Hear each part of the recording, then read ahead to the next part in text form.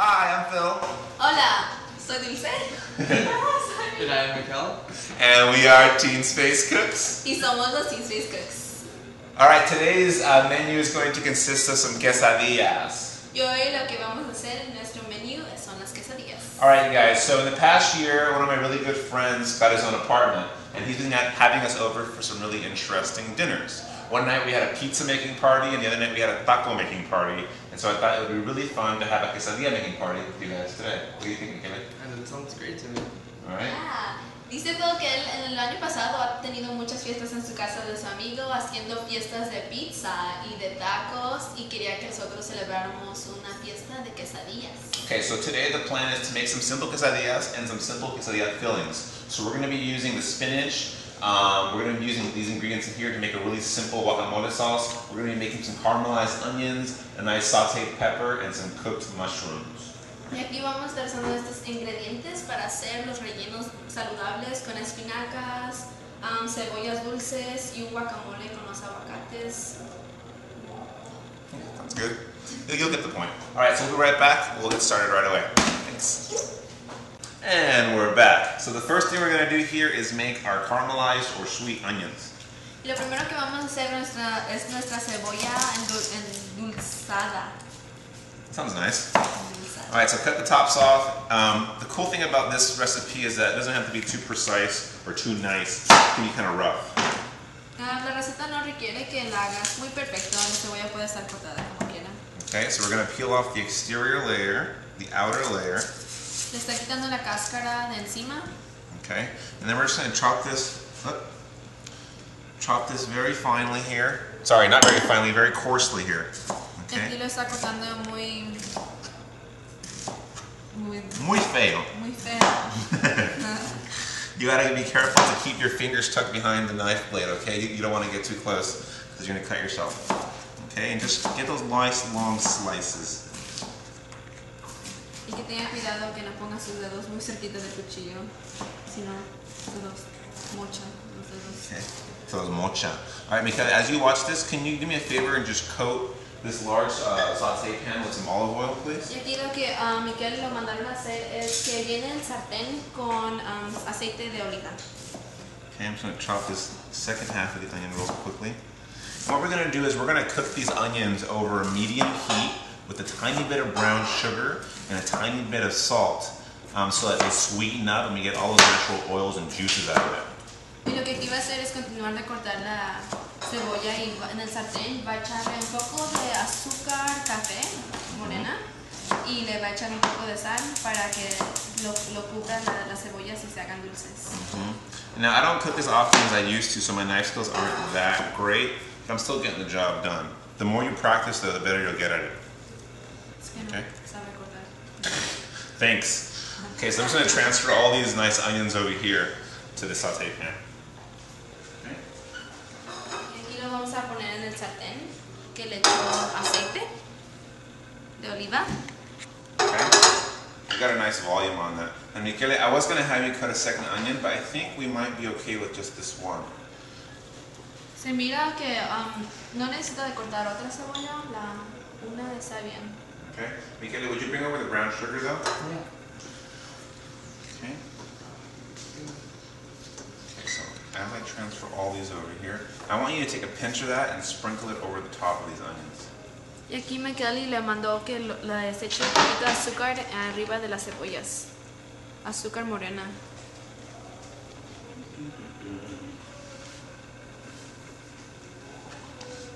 A little more than that.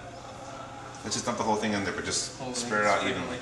Es que le eche todo el azúcar que tiene en el vasito. Okay, I'm going to heat up just a little bit to get the oil heated. Le va a poner una lumbre mediana para que se empiece a calentar. Okay. So what we want to do is get these onions to a nice sweet state so that they're going to contrast with all the other fillings. Okay, some of the fillings are going to be sweet, some of them are going to be salty and savory. And you want to have a nice mixture of flavors in your quesadilla. Dice que en este relleno que vamos a tener es un relleno dulce porque quiere que los sabores estén diferentes. Este que sea dulce y los demás que sean salados o picantes. Y este lo va a dar que se cocine, que todo el aceite y el azúcar se absorbe en cebolla. Okay, so now that we have these onions sizzling, I'm going to turn the heat down a little bit, but I don't want them to burn or to crisp up. I want them to come to a nice sweet state at a low heat. Dice que no le va a bajar la lumbre porque no quiere que se quemen, nomás quiere que se cocinen y hagan que se absorban el dulce y entonces no, le va a bajar un poco. Okay, Michaela, you're going to watch these, so we're going to prepare some of the veggies, okay? Alright. There you go. Cuídalo. Come on over this way and we'll show you some more stuff. Okie dokie, so we have Michaela over there working hard on those onions. How's it going back there, Michaela? Pretty good, pretty good. Okay, so now we're going to prepare some of the other vegetables. Ahorita Michaeli, tú estás trabajando con las cebollas y vamos a continuar con las otras verduras. So what I've done so far is I've cut up 1/2 of a red bell pepper. Hemos cortado mitad de un chile de campana. All I did was take out the insides. I cut them in half this way, lengthwise, and I laid them down flat like this. You just run your knife through it just like that until you get pieces that are nice, long, and thin. Todo lo que hizo es partirlo en la mitad y le sacó todas las semillas de adentro y le empezó a cortar en rebanadas largas, como ahorita lo está haciendo. Okay, and we're going to use that same process with the jalapeno chilies. Y vas a usar el mismo proceso con los jalapeños. Now, I don't know how you guys are feeling back there today. Are you guys feeling spicy or not so spicy? Spicy. Spicy, spicy? What kind of spicy? I'll do what I can. Alright, so we'll do 2 jalapenos and then we'll see how we're doing, okay? So we're going to do the same thing, cut off the top of the jalapeno. And you want to cut it lengthwise like this. Vamos a hacer lo mismo, cortarla a la mitad. And I'm going to take out some of the seeds and some of the insides because you don't want it to get too hot. Y le va a quitar una de las semillas de adentro porque no quiere que se haga muy picoso. We'll do the same thing. Actually, I'm going to cut this one in smaller little pieces because you don't want big chunks in your mouth. Y los va a cortar más chiquitos porque no quiere pedazos grandes de jalapeño. Okay. And I lied back there. I'm only going to throw in 1 because I feel like you guys are pretending to be a little brave for the camera, but inside you're a little scared of the heat. Definitely. Definitely? Not really. You're not really? You think you can handle it? Yeah, So maybe we can have some of these chiles a la mordida, as my grandma has them. me parece bien. Los jóvenes quieren comer con mucho chile, pero Phil nomás quiere cortar uno porque no te aseguro que lo puedan aguantar. They can't. No se puede. Okay?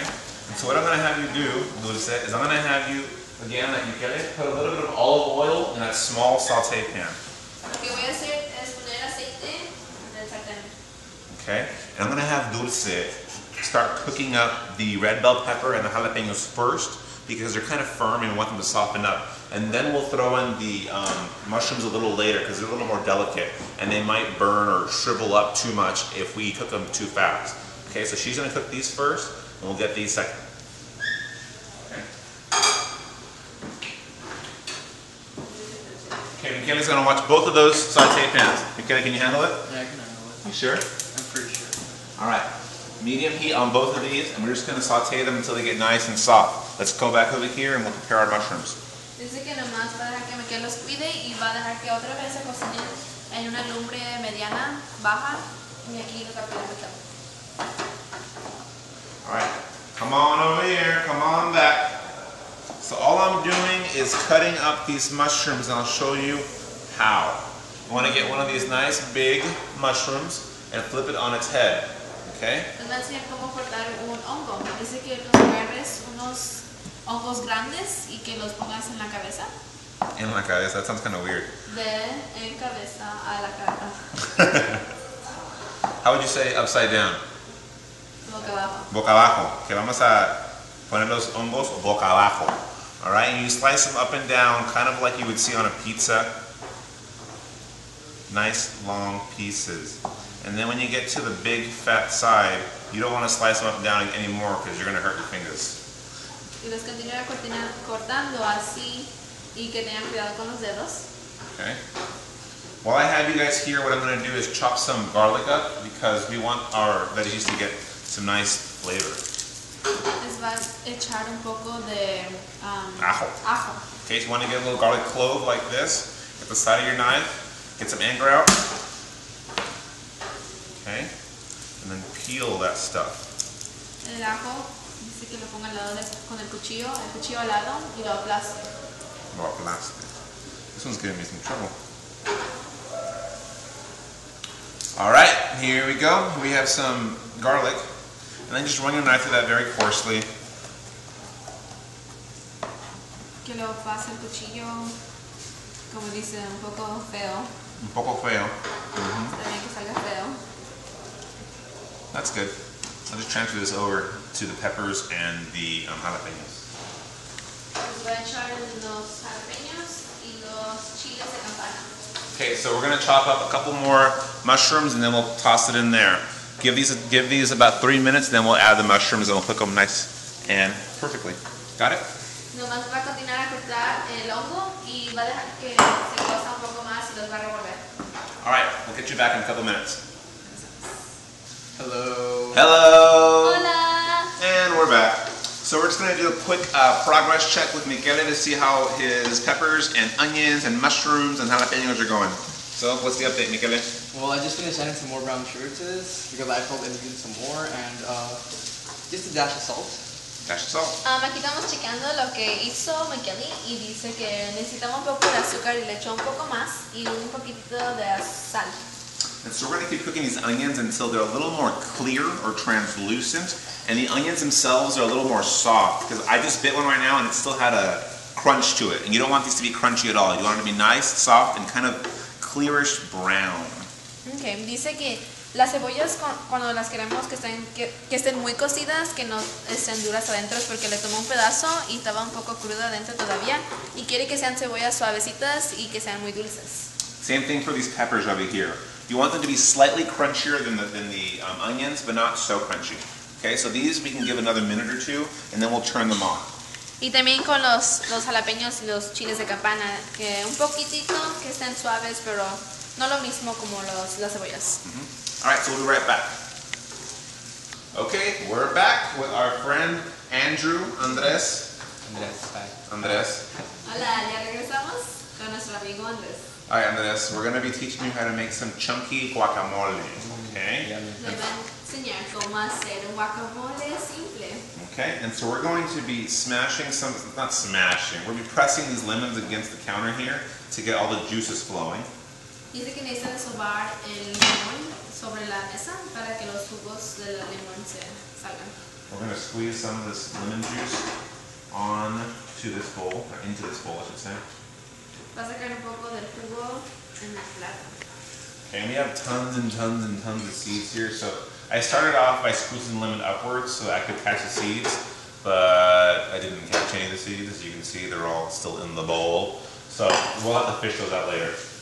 Apretó el limón de arriba para que agarrara las semillas, pero todas se le salieron y están en el plato. Pero dice que al rato las va a sacar. Okay. Maybe I was wrong, I don't know. I'm deciding quite yet. Alright, Jose, will you go ahead and squeeze those 2 lemons in there? Voy así aplastando los limones. Enséñalos. ¿Enseñados? Show them. Así. Así. Y Andrés me va a ayudar. Teamwork. Alright, I'm going to sneak away while they're preparing that lime juice. I'm going to start chopping some of these shallots. And shallots are a form of onion. Va a continuar haciéndolo con una shallot, que es una cebolla, un tipo cebolla. Okay. And I like using the shallots because they're kind of sweet, like me. And they're just a great addition to this guacamole here. Y dice que las cebollas shallots que son dulces, como él, y que los va a seguir cortando. And these shallots can either be left in these long strips here, or you can cut them down a little smaller. It's your choice. Los puede cortar en rebanadas o más chiquitas como quieran. Okay. Whoops. Did I forget to do the outer layer? I think I did. Tiene que pelar la cáscara de afuera, que se le olvidó quitarla. You guys are going to have a really interesting meal today.